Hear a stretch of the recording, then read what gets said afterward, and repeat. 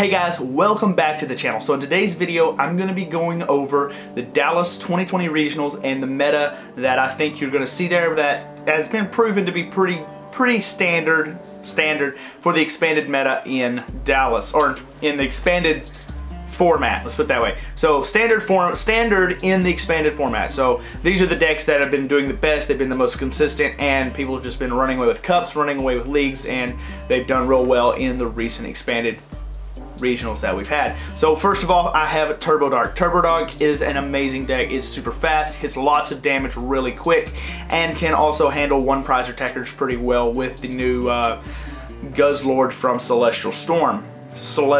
Cosmic Eclipse allows them to take an extra prize for everything they knock out. So one prize decks are essentially, they're all GX decks. So Turbo Dark is looking really strong. It's going to be really fast. Going to be putting out a lot of damage to hit those tag teams. Next up, I have Ultra Necrozma. This is also the one from Celestial Storm. Not Celestial Storm, Cosmic Eclipse. This, it has an ability that says it can't attack if you have more than one prize card remaining, something like that. But it does 170 damage for 2 energies. And with it being a dragon Pokemon, it does, you can use double dragon energy on it, then use Silent Labs or Garbotoxin or something like that to get rid of that ability, so you don't have to worry about that. You can just attack straight away. 170 each turn is amazing. Next up, I have Zorogarb. Now this is probably actually the number 2 slot instead of the number 3, but I got it number 3 for now. Zorogarb is an amazing deck. It has seen a lot of play since Zoroark came out and Garbotoxin came out. It's won countless regionals. It's won countless just countless tournaments, not regionals, but countless tournaments, cups, leagues, all that. It is very good. Turbo Dark, or Turbo Zoroark GX, of course you get the trade ability, you get to discard a card and draw 2 cards, and with Garbotoxin you get to shut down everybody's ability, putting them into a lock and them not being able to play. Next up, number 4, I have Guardian. Now Guardian is also a pretty amazing deck. It does 150 damage for 3 energies, but its first attack, Fairy Song, allows you to attach 2 fairy energy from your deck to one of your bench Pokemon. So you're able to sweep the board with energies really quick, and being able to hit weakness on Necrozmas and stuff, Ultra Necrozmas and stuff like that is amazing. Also, its third attack, its GX attack, if you have 6 energies on board, you get to discard your opponent's hand. So it's pretty amazing that way. You can put them down to 0 cards in hand while taking a big knockout for 200 damage. Also, it should keep Zekrom and Reshiram and Zekrom down, because it hits weakness on the Reshiram and Zekrom and should knock it out pretty quick. Plus, on top of that, Fabas and stuff like that and Girafaring just take out the Reshiram deck pretty quick. Next up at number 5, I have Dollstall. Now with Lily's Pokédoll coming out, and we've got Robo-Doll or Robo-Stall or whatever it is in Expanded, you have multiple ways of just stalling your opponent, making them waste cards. They're attacking, they're killing your Pokemon, well, your Robos or your Lily's Pokédoll, and they're not getting any prize cards for it because they're knocking out an item instead of an actual Pokemon. But your goal there is they will be trying to stall you out of the game. This one should see a lot of play, but there are ways to counter it with things like Faba, and you're able to just shut it down so they can't play item cards at all with like Seismitoad and stuff like that. So it won't be too popular, but you should see it floating around on day 1, and it will probably make day 2 also. Things like Pidgeotto Stall aren't going to be as popular because they have lost, a lot of the cards have been banned and expanded, like Reset Stamp, like Chip Chip Ice Axe, Lieutenant Surge's Strategy, stuff like that just made those decks run, so you're not going to have to worry about that. Number 6, I have Night March. Now Night March is kind of an old deck, and it's not kind of an old deck, it is an old deck that hasn't seen a lot of play, but with all these tag teams running out, it has the potential to knock them out easily on their first turn going second and take those 3 prizes, being a 1 prize attacker.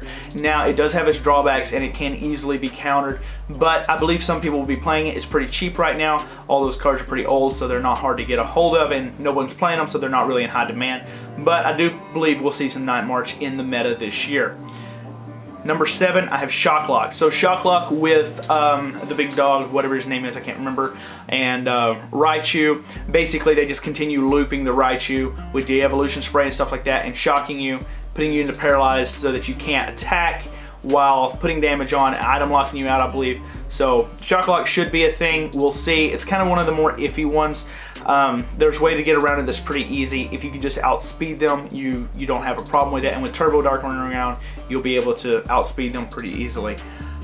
Number 8, I have Eggrow. Now this is Execute and Rowlet Tag Team GX. This is the one that allows you to It's like super growth or something like that. Allows you to attack for no energies, and you can basically, the whole goal of it is to get your Vileplumes, evolve your Oddishes into Vileplumes, and there's two different Vileplumes. You either have the Vileplume that locks out your basic Pokemon, or the Vileplume that locks out your items. So turn 1 going second, they're either going to lock out basics or items depending on which one they think is more important, and turn 3 they're going to lock out your items or your basics depending on which one they locked out on their first turn.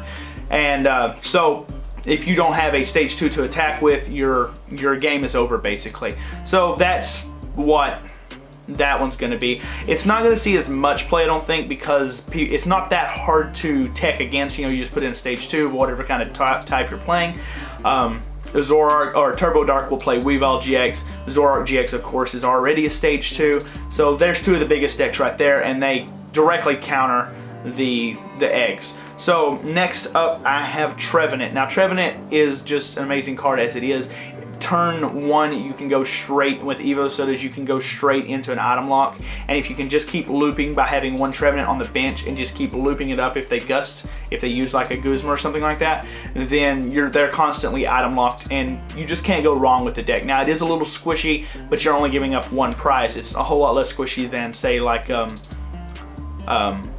Night March is. So, but I still do think it's going to be a good deck in the Dallas meta.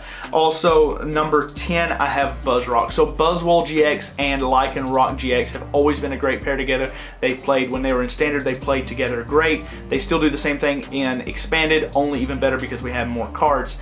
And they are direct counter to the biggest decks out there, one of those being Turbo Dark and the other one being Zoroark Garbodor. Being able to hit those two for weakness and knock them out is just absolutely amazing. So be sure that you are going to run into somebody playing Buzzwole or Lycanroc, or maybe just a Buzzwole variant with a baby Buzzwole, but someone will be playing it on day 1, and I fully expect them to make it to day 2 also.